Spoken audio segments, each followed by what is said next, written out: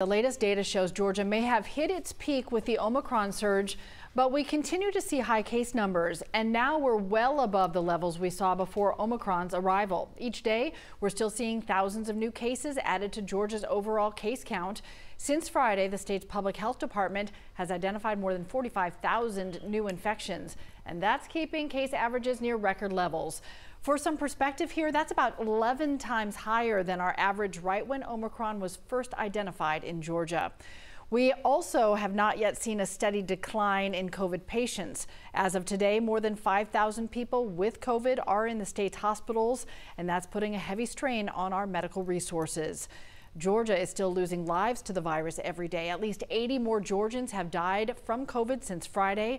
Our state has surpassed 27,000 deaths since the start of the pandemic. And all of this data is showing that Georgia has not cleared this Omicron hurdle yet. Christy Diaz joining us live with how health experts say we can possibly start moving in a better direction. That is something I think we can all agree on. We want to do that.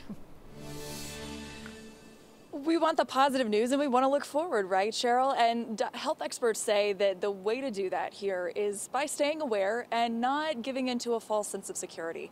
Here in Georgia, yes, it's likely that we are over the Omicron peak.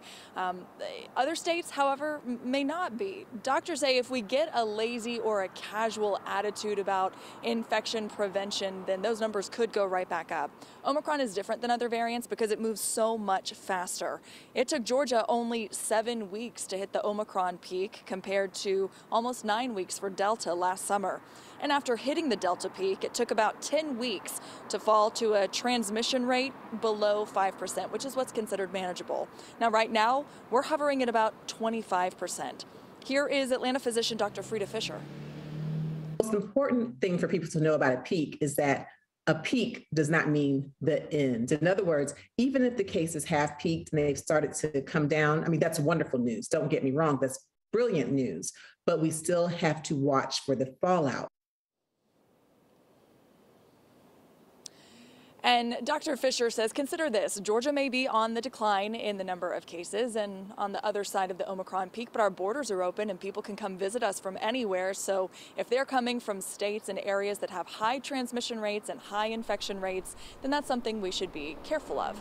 Cheryl. You know, Christy, we have learned a lot over the last 2 years, and we have learned that we have these ups and downs, and I guess we're always ready for whatever comes next. Thanks a lot, Christy.